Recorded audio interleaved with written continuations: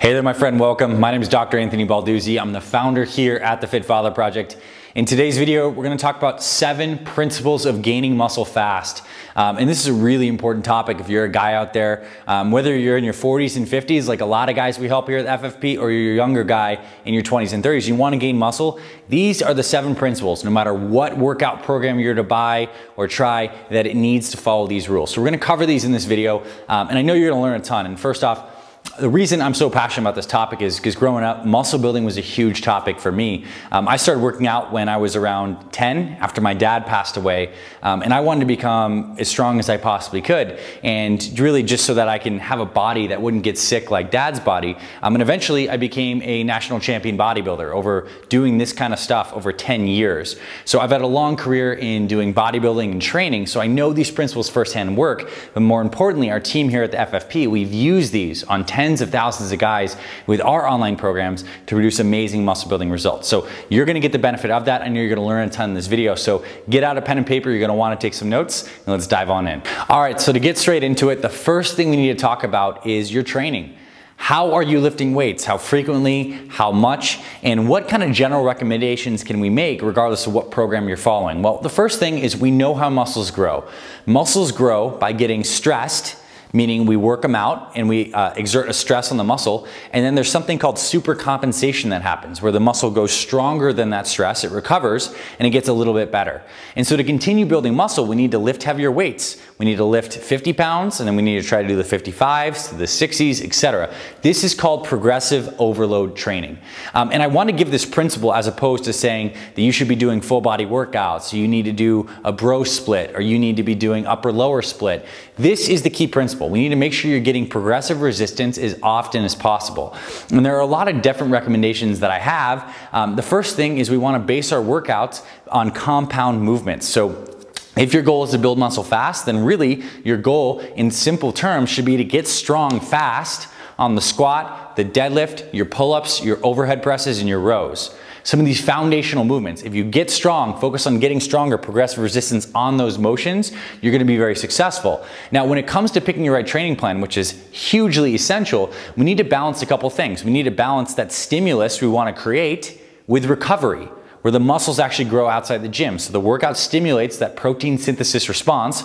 Muscles start to grow, they get that stimulus, and outside the gym, we feed the muscles with the nutrition, with the sleep, so they recover and get better. So we need to balance these two factors.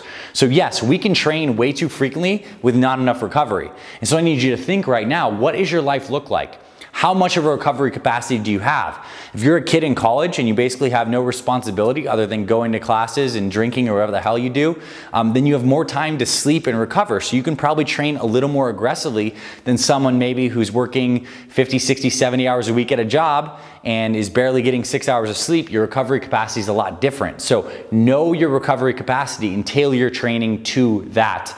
As a good rule of thumb though, as a natural guy, you want to be training twice, each body part at least twice per week. So I like a slightly higher frequency approach. Why? Well, because for every set that you do of any given body part, let's say we're doing the bench press, there is diminishing returns to each subsequent set. So I'll tease that phrase out for you. So let's say you do 3 to 4 sets on the bench press. Those 3 to 4 sets, those first ones, very effective for stimulating the chest, breaking down those muscle fibers, stimulating the protein synthesis. Sets 6 through 10 have marginal decreasing benefit. So your first 3 sets very effective. The next ones are not nearly as effective for stimulating that protein synthesis. There's a sweet spot to the amount of volume you can do in any given workout. So this is why I like the 2 times per week hit every body part method, because after you train a particular muscle, you're gonna get this stimulation protein synthesis effect for, depends on your training age, but maybe up to 48 hours after a workout.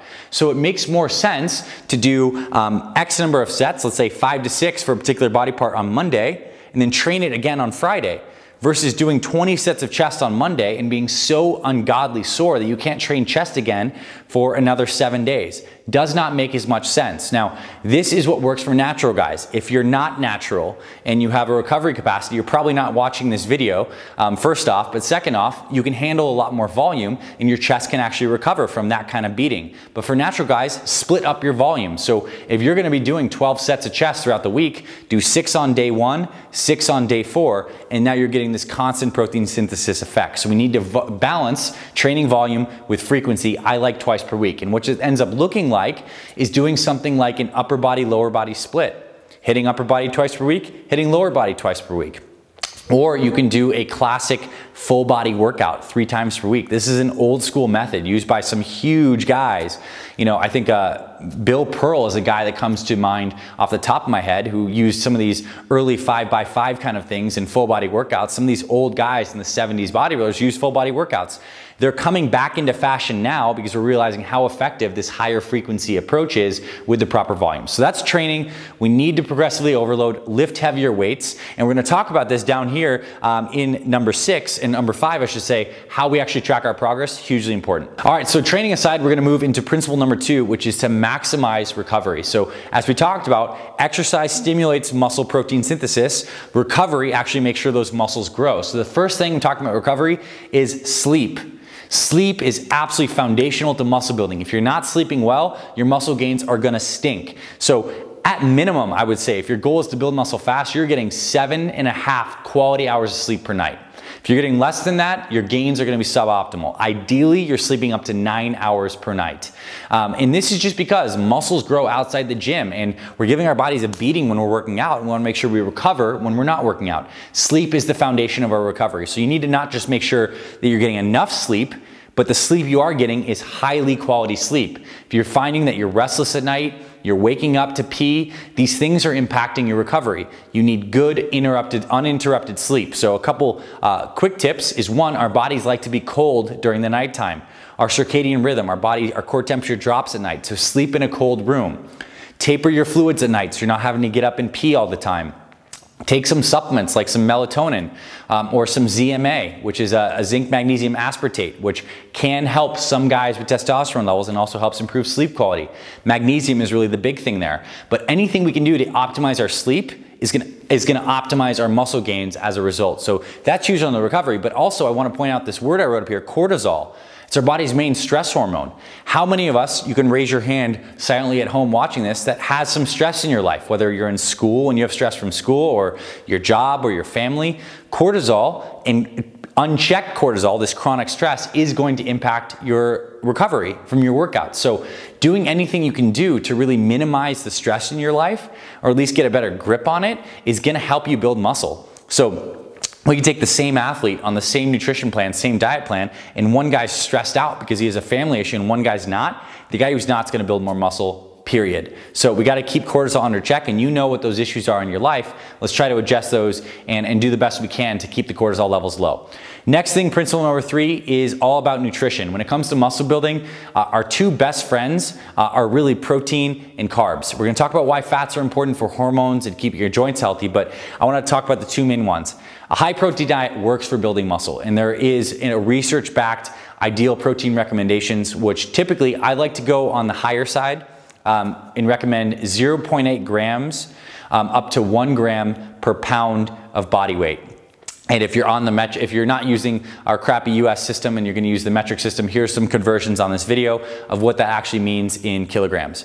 But point being, we want a high protein diet. You wanna spread those protein feedings out throughout at least 3 main meals, if not 4. So you do not have to eat 6 small meals per day. That's not gonna give you better gains than if you only ate 1, 2, 3 meals. We learned that from some of this intermittent fasting research, but typically it's kind of hard to eat. Let's say you're a 200-pound guy and you need to eat 200 grams of protein throughout a day. It can be hard to eat that in 1 or 2 meals. So we can spread that out into 4 meals of 50 grams of protein to hit your target. So set that protein target. That's probably gonna be around 25 to 35% of your total calories. I recommend that you set your fat at roughly 25 5% of your total calories. So for most guys, it's gonna be somewhere around 60 grams up to 120 grams of fat throughout the day. And again, spread that out throughout the day. Healthy fats are amazing for you. You wanna get things like the olive oils, the nuts and seeds, avocados, the kind of healthy fats that are in some of your protein foods. So you might be eating salmon or grass-fed beef or eggs, the whole eggs. You want that whole quality egg yolk. Really great for your testosterone levels. But point being, these healthy fats are gonna work their way into your meal, and then we're gonna fill the rest of your calories up with quality carbs. And I want you to time most of these carbohydrates around your training. Pre-workout and post-workout. Best times for you to have your carbs. Particularly post-workout when your body's very nutrient receptive. After training, your body likes to suck up those carbs. It's like, gets very spongy. There's actually receptors on your muscle cells called GLUT4 receptors that after you train go to the surface to invite more carbohydrate into the muscles to start the recovery process. So really cool, great time to eat lots of carbs after training. And carbs are a great tool for muscle building. They are as anabolic as protein, truly. So carbs stimulate insulin. Insulin is one of the biggest triggers for mTOR in protein synthesis, which is a fancy way of saying we're building muscle, we're synthesizing new proteins in the muscle. So make sure you get your carbs, don't skimp on those. And protein, carbs, fat, we talked a little about the macros, but calories matter too. You need to have a rough idea of how many calories you burn per day, and you need to eat more than that. It doesn't have to be dramatic. I'm not suggesting you eat 1,000 calories over that, this dirty bulking thing that's just gonna make you fat, but at least 250, if not 500 calories over that on the safe side, so that you have a buffer and your body has enough energy to build new muscle. So we can follow this kind of high protein and carb and fat ratios, but if we're not eating enough calories, we could be dieting. We could be preserving muscle and losing fat, but that's not our goal. So we need enough calories. And we have a calorie calculator here that we'll link in the description that gives you an idea of basically your total energy expenditure, how many calories you burn in a day. And then you can type in your actual data. It's a spreadsheet. You can make a copy of it. It's on Google Sheets. And that'll give you an idea of what you need to be doing. And I know you'll find that very helpful. Now, we'll pause there on the nutrition. There are some finer points that we can get into, but I think that's the big picture of what you need to know there. Number 4, proper supplementation. There are supplements that work for muscle building. A lot of them are total crap. Anything that seems too good to be true, that's a natural supplement, is too good to be true. The stuff that actually works are 1, creatine monohydrate. One of the best research-backed supplements, helps your muscles work more efficiently by giving them energy. You'll be able to lift more weight, but research also shows that creatine directly stimulates muscle building and it helps improve brain function. New research coming out. Creatine's awesome. Take 5 grams post-workout. You do not need to load this thing. You know, when I was growing up, we used to take like 25 grams of creatine, and some guys still do these loading protocols to saturate the body very quickly. Does not show any benefit over just taking 5 grams per day. Take it in your post-workout shake. There is some research that caffeine and creatine don't mix great together, and a lot of these pre-workouts are basically caffeine shots with some creatine. So take your creatine post-workout, very affordable supplement, one of the best things out there. I also want you to get a quality protein powder. I don't care if it's a whey protein powder, I don't care if it's plant-based. Get something with high amounts of the branched chain amino acids. Leucine in particular is the amino acid that stimulates muscle protein synthesis. You want your protein powder to have L-leucine in it. It'll say it. It's a good thing. You want that post-workout. Great time to have a shake. And it's a great way to actually supplement your high protein target, because you can have a shake post-exercise with 40 grams of protein. That's really a great way to hit that protein target without feeling like you're constantly eating, you know, whatever throughout the day. And this is a good little side note too, because I mentioned plant-based protein powders. You can hit all these macros with a completely vegetarian diet. The macros are the important thing. It's not like you have to be eating beef or chicken to hit these numbers. That makes it convenient, but you can be vegetarian and make massive muscle gains by following this principle. And the other supplement I would really recommend would be fish oil. Really great for keeping inflammation down, keeping your joints healthy, and it's great for your brain and your heart health, and a quality multivitamin. Which is really overlooked because people don't think it's a muscle building supplement. But look, muscle building requires all these thousands and millions, I should say truly millions of these different enzymatic reactions. It requires all the proper vitamins and minerals that your body needs for baseline functioning. So let's get that taken care of. Get a quality full spectrum multi so you know all your minerals and vitamin needs, your micronutrients are taken care of. Then you can just focus on getting your macros in. And the last thing I would also add is vitamin D. Great research shows that vitamin D levels, most of us are low. We have high levels of stress, we're not getting enough sunlight, and we're just burning through vitamin D and we're not getting enough. Vitamin D can raise testosterone levels in men, helps with immune function. One of the worst things you can do when you're trying to gain muscle is get sick. So it's a great all-around vitamin D is a great product for muscle building, so check that out as well. Proper supplementation, let's move to progress tracking. Really great, because remember principle number 1, progressive overload. So to build muscle, we need to consistently track our progress. That means when you're in the gym, do not make the mistake of trying to remember your weights. Write those damn things down in a log. Whether it's on your phone, you got like Evernote or a note application, and you're jotting down what your weights were last week, that's great. Or you can get an old school journal. Carry your journal, write down your weights by hand in between your sets. One of the best things you'll also do. What I would also recommend as you're progress tracking and actually writing down your weights, so you're making sure that you are doing progressive resistance, is not just writing down, oh, I did 60 pounds on the dumbbell bench press for 12 reps. I would also write down something called RPE next to that, which is rate of perceived exertion. How hard was that? So how hard was that 60 pounds for 12? How many reps did you have left in the tank? And what RPE does is on a 1 to 10 scale, 10 is like failure, 1 is like you had 9 reps left in the tank. So let's say you had 2 reps left in the tank, you could have gotten like 14 or 15, you might give yourself an RPE 8. So I would write 60 times 12 on the flat dumbbell bench, RPE 8. So when I look back on that day, I can say, oh, you know, not only did I hit this particular number, but I had some left in the tank. And if you see that your RPEs start creeping up to the 9 and 10, that means your body's not recovering enough in between these workouts. So it's a really great way to see, oh, I might need to up my sleep, up my nutrition, or take a day or 2 off of more rest and recovery. The RPE is a valuable thing, and you're only gonna ever know that if you actually wrote it down. If you leave it to memory, there's no way you're gonna remember how hard the RPE was from 2 weeks ago's back workout. Not a chance. So definitely track that progress. In addition to actually logging your weights, it's good to take a picture once every month. Muscle building is not an overnight thing. Like with weight loss, you can see noticeable progress week by week, but take a monthly picture. You'll be able to see just a front, back, and side picture. You'll be able to see the gains over time, and that's highly motivating, and it's nice to check back on your pictures. Principle number 6, vary your routine. So our bodies do adapt to training. Just like any stimulus and any stress we give our bodies, it's gonna adapt. And over time, a workout that was effective becomes less effective. So it's a good idea to vary your routine. That's why if you've been on a bodybuilding split and you've been doing chest on Monday, back on Tuesday, legs on Wednesday, arms on Thursday kind of stuff, it could be a great time right now to switch to something dramatically different like full body training, or an upper lower split, or at the very least changing up your exercises every 4 to 8 weeks to give your body a new angle, a new stimulus. And it doesn't have to be dramatic. I mean, there's a difference between if you're doing flat dumbbell bench press as your main chest pressing motion and you move to a low incline dumbbell bench press, that's enough of a variation to get the muscle building going. So it doesn't have to be these dramatic changes, but you do need to change up your exercises and ideally your routine as well. And this is a really just foundational principle. So you need a program that respects this.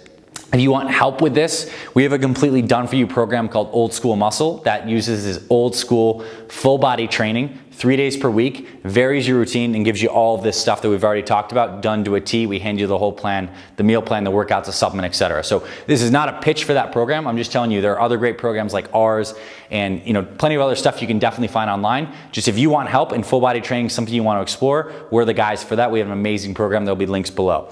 But varying your routine, hugely important. Next thing, number 7, is expectation setting. So again, I alluded to this a little bit before. Muscle building is not an overnight thing. So you need to have an idea of how much muscle that you could build in any given time. And we have a full separate video that I shot that actually covers exact numbers of how much muscle as a natural guy you can expect to build in 1 month, 2 months, 1 year, and it's based on your training age. So here's a useful chart we'd like to throw up in this video. So it gives you an idea of some expectation setting for your muscle building. This is a patient man's game. If you're the kind of guy that just thinks you're gonna lift weights for 4 weeks and look like, Ronnie Coleman or Arnold Schwarzenegger, not a chance. But if you're the kind of guy that's willing to grit this out, get the fundamentals down and stick to it for a year, your body can look dramatically different. And also understand this, even gaining 5 pounds of muscle is huge on your physique. Here's a 5-pound muscle difference. Dramatic physique, just 5 pounds difference. So 5 pounds is a lot of muscle. So if you're gaining that, let's say over the course of 3, 4, 5 months, huge progress, especially if your numbers are going up on your squat, your bench, and your deadlift, and your fat's going down. So I hope you found this valuable. I mean, big jam-packed video, right? A lot of information, but these are the foundations of muscle building for natural guys. And I hope you found this incredibly valuable. If you want help with this, me and my team, we do this 24/7 for thousands of guys all over the world. We have that old school muscle building program.